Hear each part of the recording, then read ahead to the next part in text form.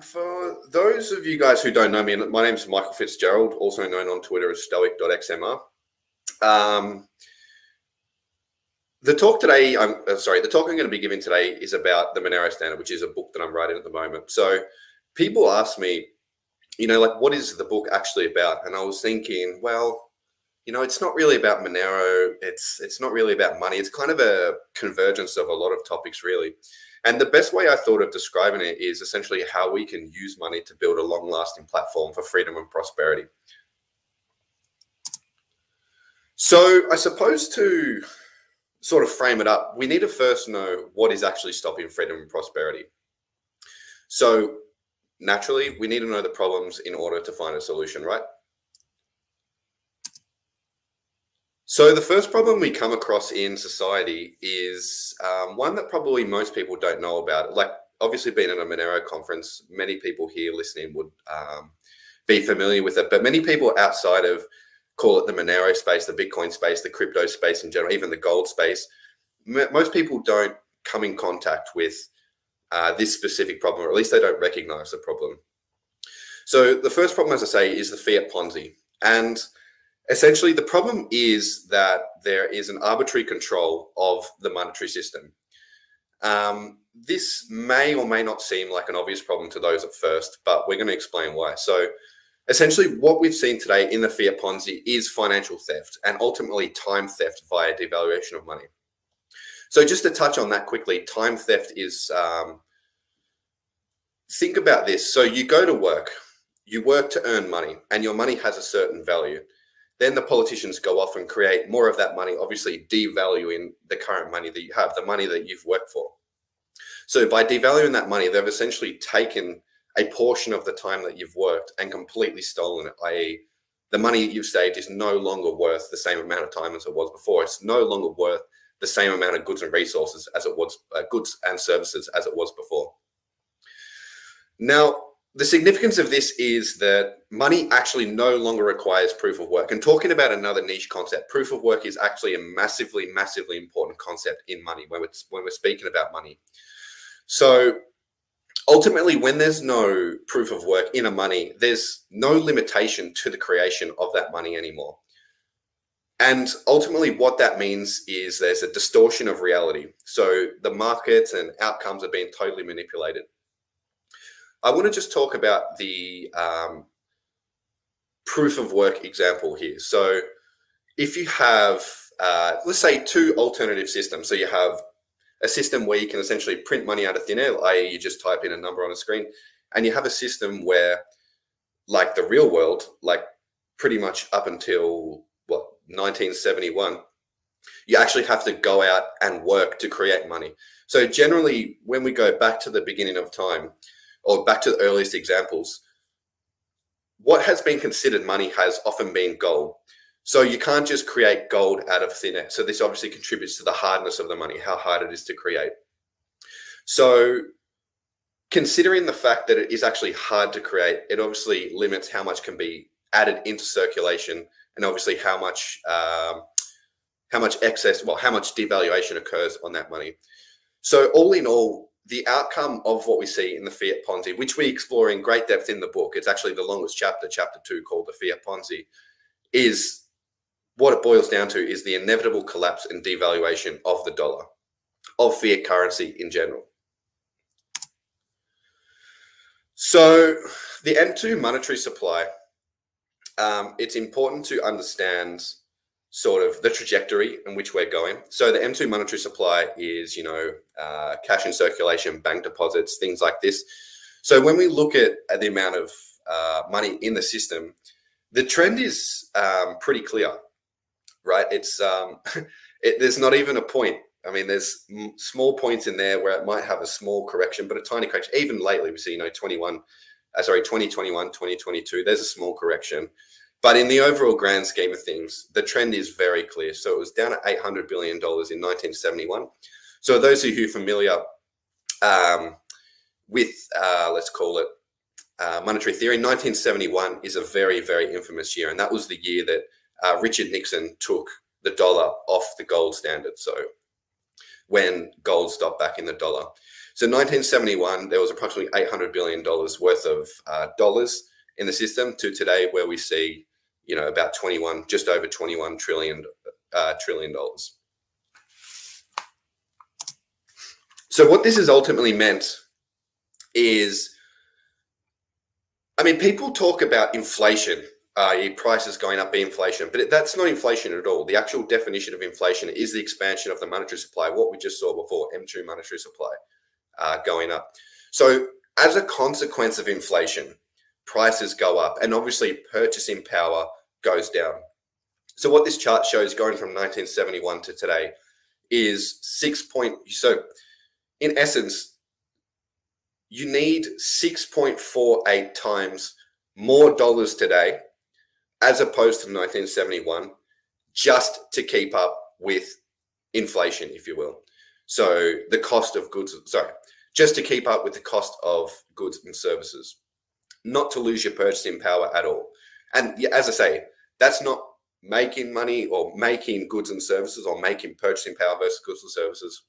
This is just to keep up with the rising prices. So as I say, this essentially means that they steal your life, right? The previous charts show us exactly that they steal your time. So as I say, money is essentially proof of work, right? Money is a store of energy, your time spent working. So as we mentioned, they're able to do that via arbitrarily increasing and decreasing the supply of money. As we mentioned, money no longer requires proof of work. There's no limitation to the creation of money, and obviously the devaluation of the money in the system, i.e. those dollars in the system, or euros, or even Australia has dollars, whatever currency you want to choose, right? And I think a very important philosophical point about this is that the fiat system has essentially created an entire system based on moral hazard. So those who make the decisions are essentially detached from the consequences of those decisions, right? So when a politician makes or enacts a law, for example, or enacts a policy, spending on healthcare, or it doesn't actually matter what it is, they're essentially printing money, i.e. stealing that purchasing power from you and giving it to their own agenda, i.e. their attempt to buy votes. So they're not actually attached to the consequences of their decisions anymore. Traditionally, you'd have to go out and produce something. And then obviously, given the principles of proof of work, you're incentivized to make good decisions with your money, as opposed to wasteful decisions, which we see in politics. And that's what the fiat system enables. So we need to essentially figure out well, obviously we know the direction, but the question is it going to turn around? Because that's really our only hope at this stage. Short of a completely different system, whether or not it's going to turn around is our only hope. So as we see, the direction's very clear, right? It's gone from, as we saw before, $800 trillion to $21 trillion in M2. But government debt is actually a main driver of the increase in the M2 monetary supply in a roundabout way. It's not so direct as print money goes into the system. It actually flows down and filters through the system. So looking at this, right, government debt is also on a very, very, very clear trajectory. So this is actually an old chart. This chart is from, I believe, February this year when I was giving the presentation in Acapulco. As you would have seen recently, the amount of federal debt has just surpassed $32 trillion, which is a staggering amount, right? And that doesn't take into account unfunded liabilities, which we'll talk about next. But as we see, the trend is very, very clear. So again, this is an old chart. This is from, I believe, about a month and a half ago, I believe, early May. So if anyone's unfamiliar with this, this is actually usdebtclock.com. So it shows a whole bunch of economic statistics related to the United States. So top left, we see, I don't know if you guys can see the mouse, but we see in the top left, the US national debt sitting at over, well, now it's over $32 trillion. Now, looking at whether it's going to turn around, as we're just speaking about, we see the deficit here. And again, I was checking this last night. The official US deficit is over $1.5 trillion, and the actual US deficit is now over $1.6 trillion. So not is it only in the negative, but the deficit's becoming larger and larger and larger.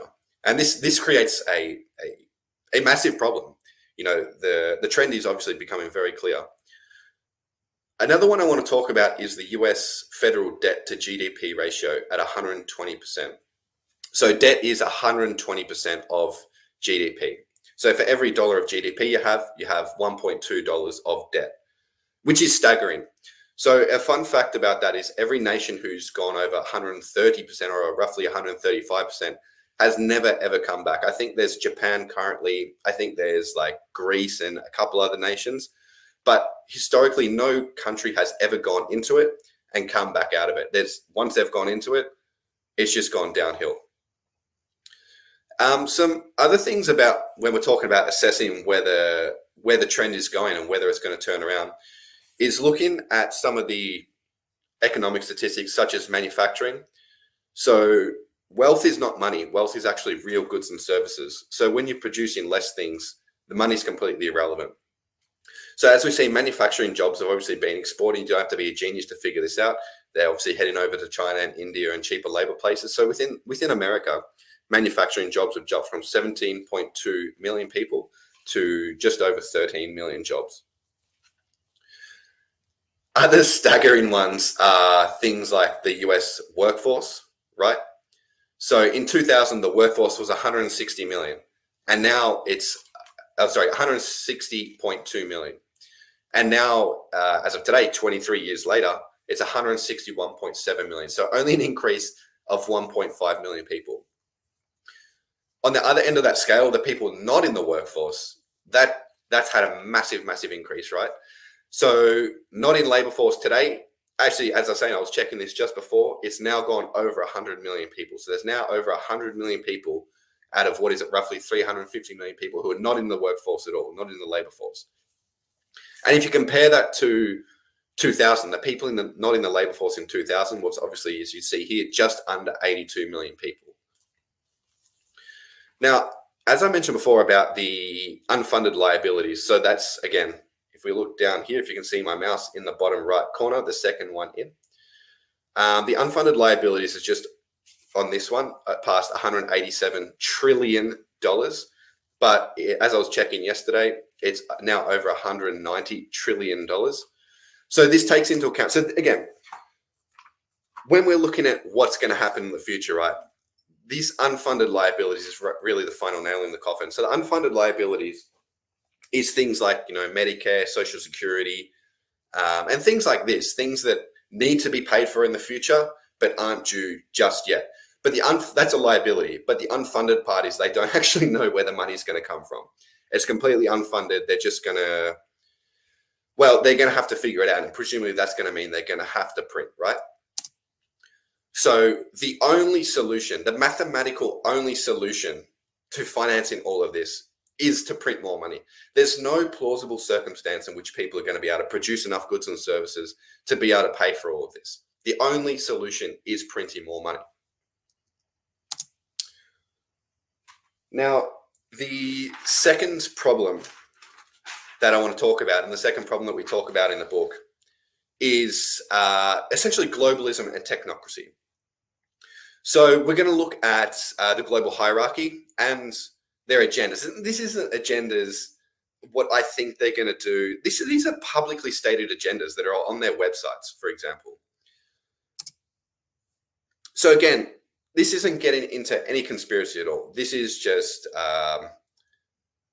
basic knowledge, if you will. All it does is taking a little bit of understanding. So this is essentially the globalist or the global power structure, if you will. So as you see at the top, we have the BIS, the Central Bank of Central Banks, as it's notoriously known, run by Jellyman Augustin Carstens, which I'm sure a few of you guys know.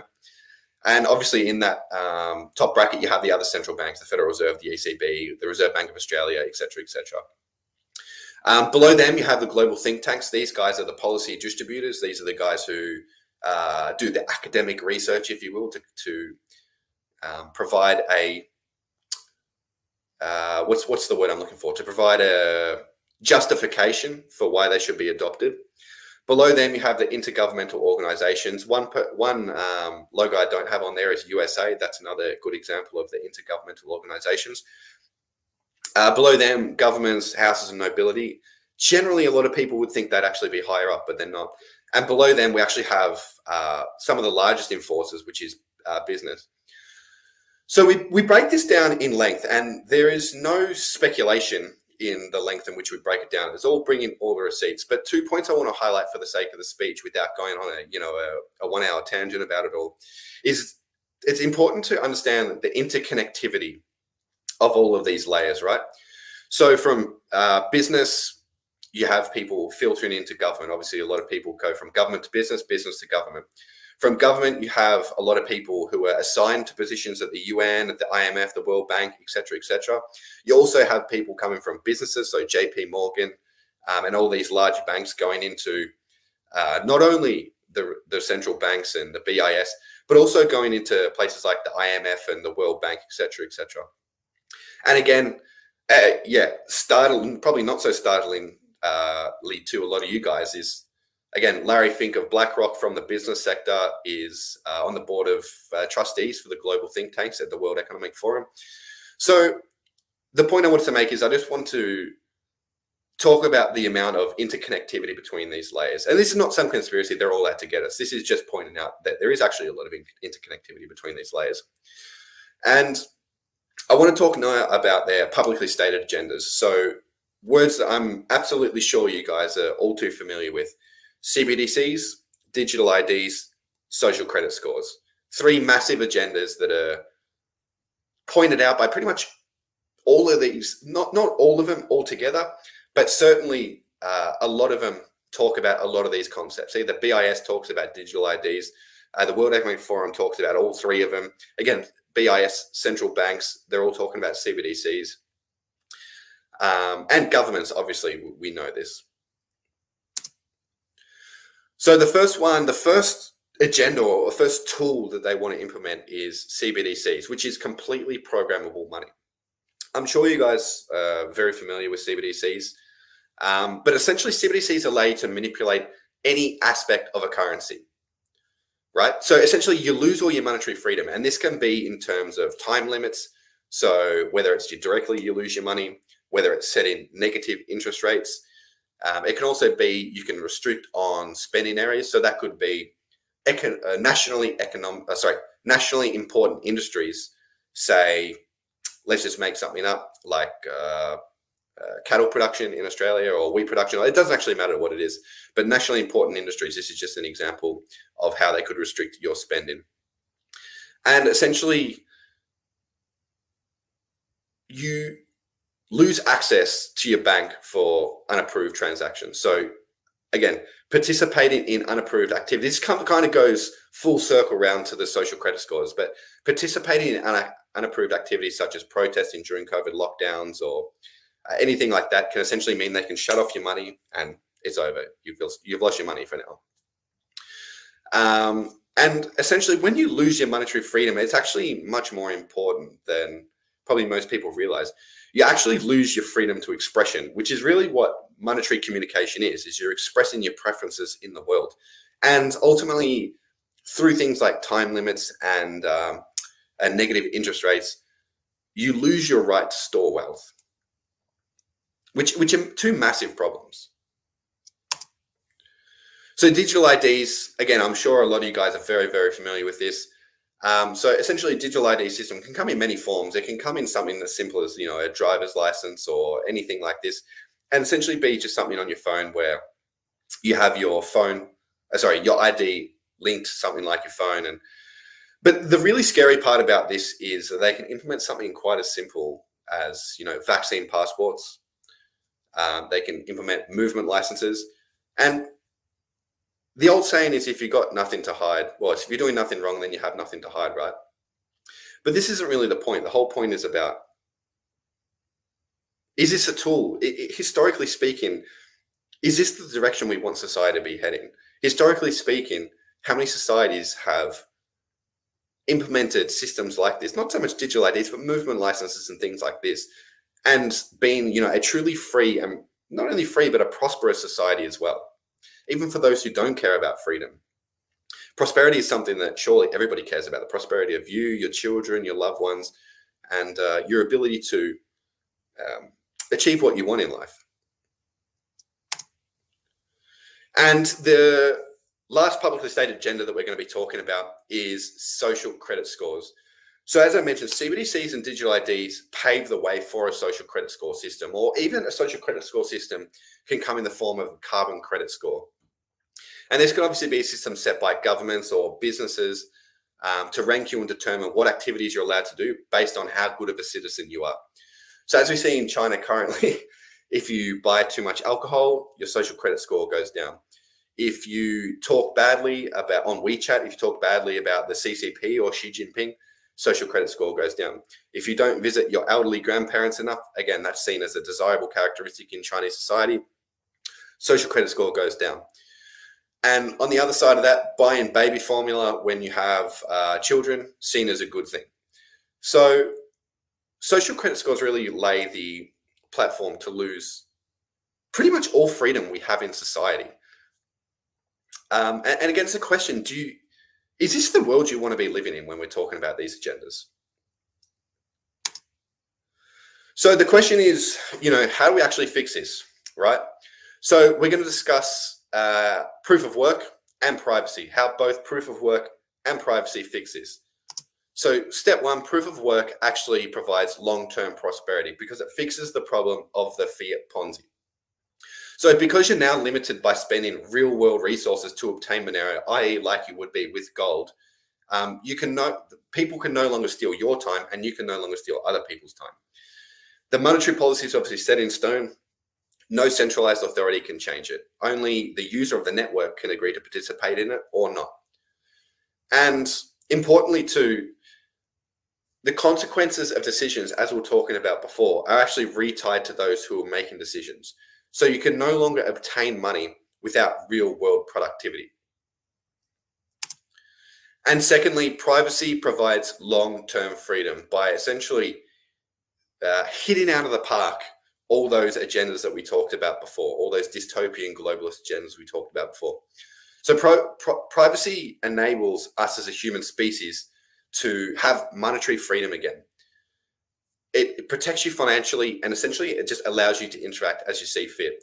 As I say, it gives you autonomy over money, and having autonomy over money is the most true form of expression. I mean, monetary behavior is the most pure form of human behavior.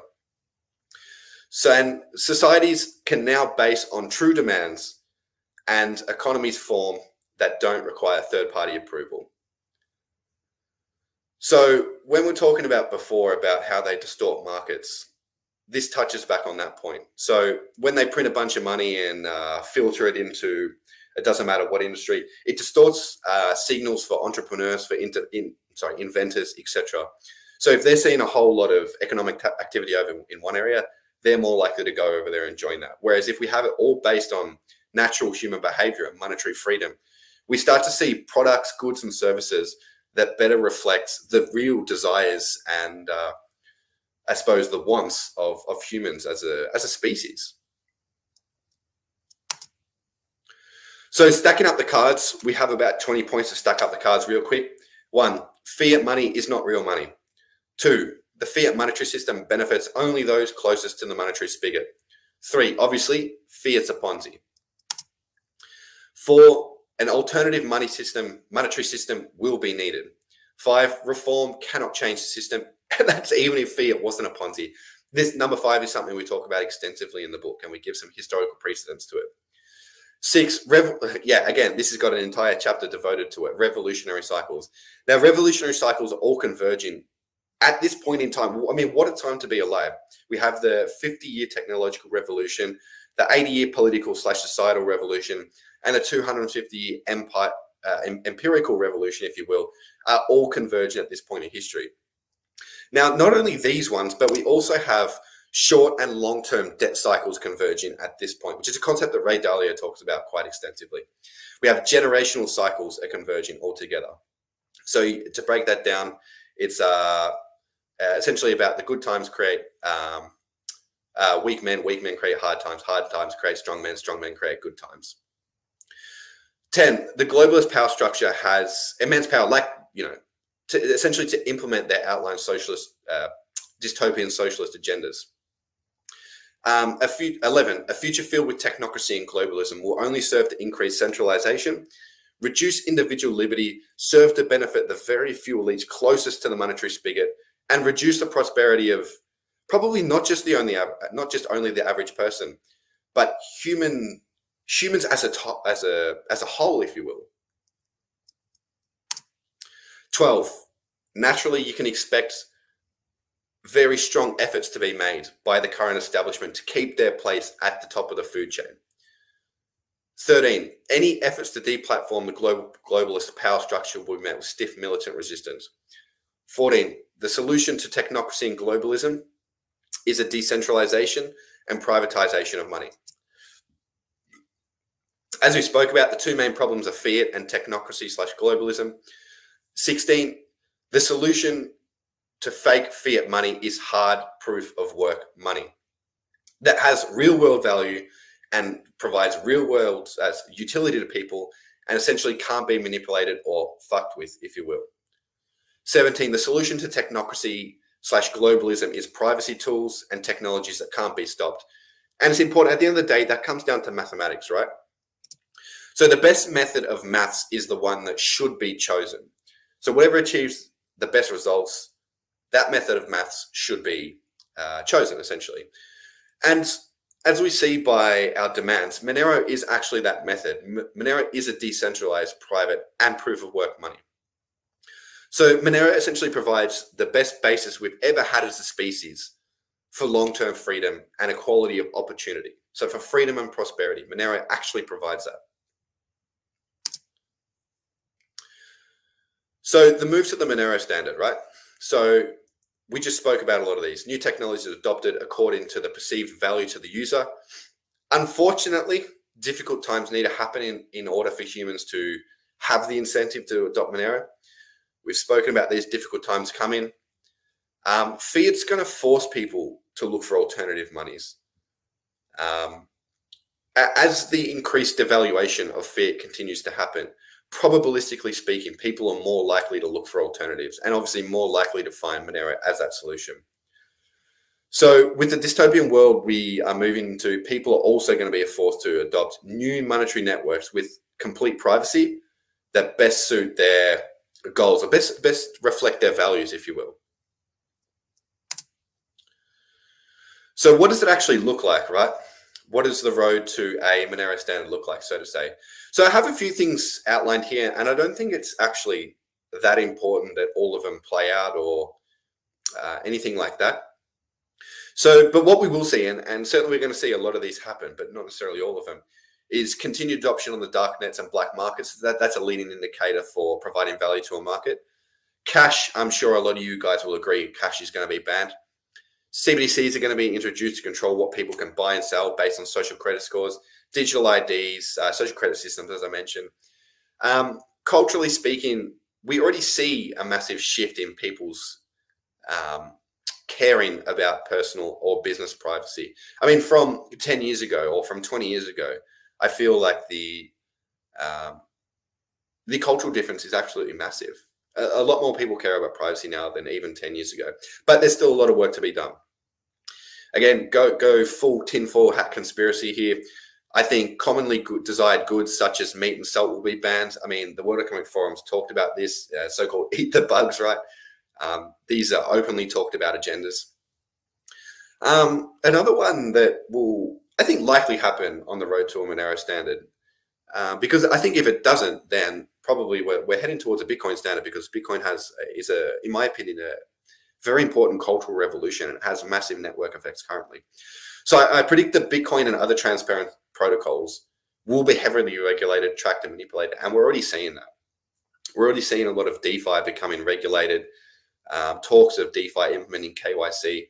And this all comes back to, I suppose, on a bit of a side note, but it always comes back to the centralization of the protocols. And I'm not saying Bitcoin is centralized, but many of these other protocols, these DeFi protocols, are certainly centralized. They have teams, They have, in some cases, master nodes, very few nodes, high requirements for nodes.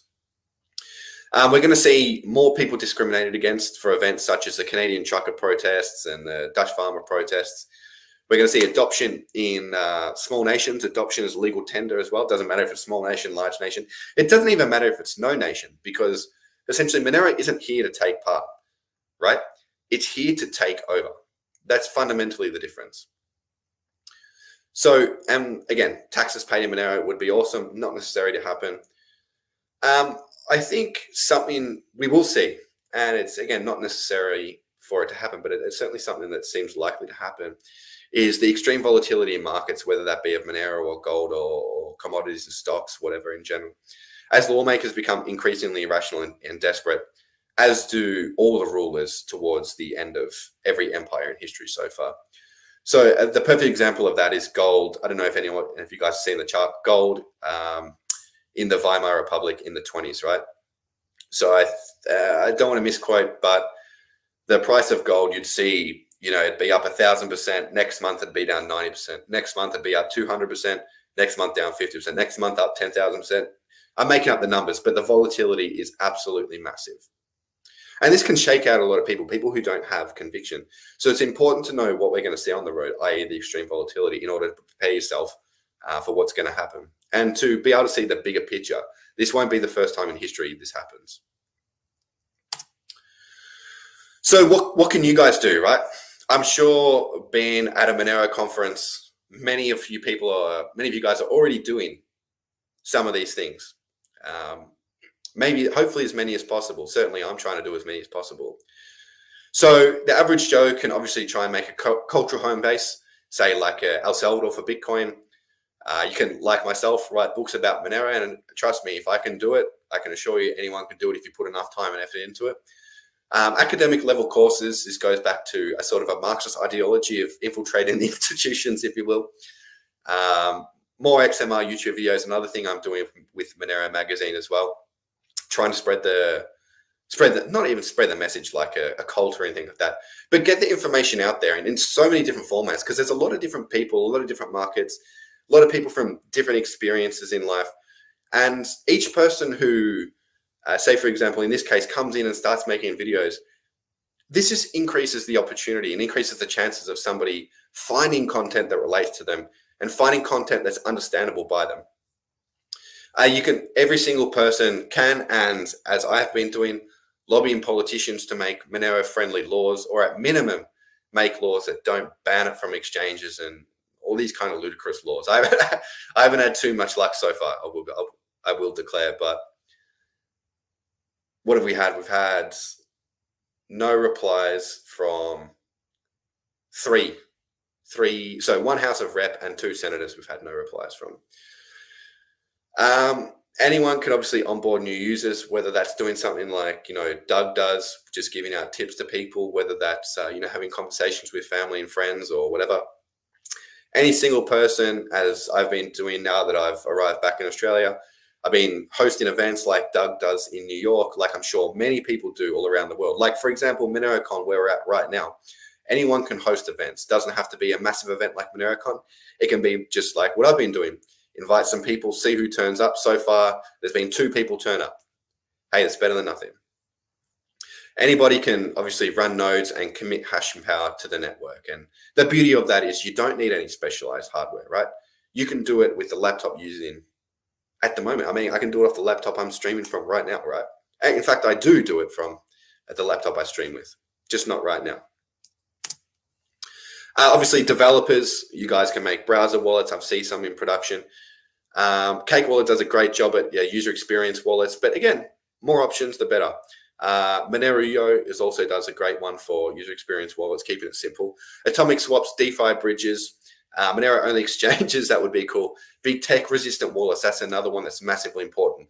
What's going to happen when laws are made that Google Play and the Apple Store can't list these wallets anymore, can't have them in the App Store? So we need to have the option to have big tech-resistant infrastructure, not only on the protocol level, but also on the user level, i.e. wallets. And obviously integration with other web applications would be super phenomenal as well. In terms of building a circular economy, things that everyone can do, again, in real world places that accept Monero, right? So you can go and try and pay for your meat, pay for your vegetables, go down to a local, shop and try and pay in Monero. Other side of that, if you own a business, accept Monero. I mean, chances are that you're going to have essentially nobody that pays you in Monero. And in a way, that's all the more reason to do it, because you don't have to take the risk with so-called volatility, right? You can accept Monero, do a philanthropic thing, if you will, and yeah, help Monero in general. And help your business. You're going to essentially be getting more people come to your business because you accept Monero. We need to get wholesalers and manufacturers accepting Monero, wages paid in Monero. That's probably the dream of many people here, right? Commodities priced in Monero. Spend Monero on as many things as you can. Spend Monero on food, rent, healthcare, goods, services, and also community tipping within the economy. Monero VCs would be a really cool idea. Monero GoFundMe alternatives, Monero marketplaces like eBay and Amazon. In fact, I've seen one pop up over the last few months, moneromarket.io. I just bought something off there, a couple of weeks ago. And it's a really pleasant experience. It's a great website. Monero payment rail companies like Square, Monero companies in general. And another thing is just spreading the good message of privacy, if you will, and obviously partnering with human rights organizations, NGOs. That's obviously more of a centralized effort. And just very quickly, as I've mentioned, the book I'm writing at the moment is called The Monero Standard. It's actually not available now. It's still in pre-sale. I'm actually uploading it to the publisher at the moment, so it'll be ready whenever that'll be, in the next week or two, and I'll start sending copies out beyond that. But in essence, you can head over to monerostandard.com, pre-order yourself a copy, pay in Monero. We accept other cryptos as well. We don't accept fiat currently. And guys, I really appreciate the opportunity to speak at MoneroCon. It's been an absolute pleasure. You have no idea how much I wish I could be there in person. I'm over here stuck in Australia. And same with Monerotopia. I'm incredibly jealous I can't be there. But thank you very much for having me.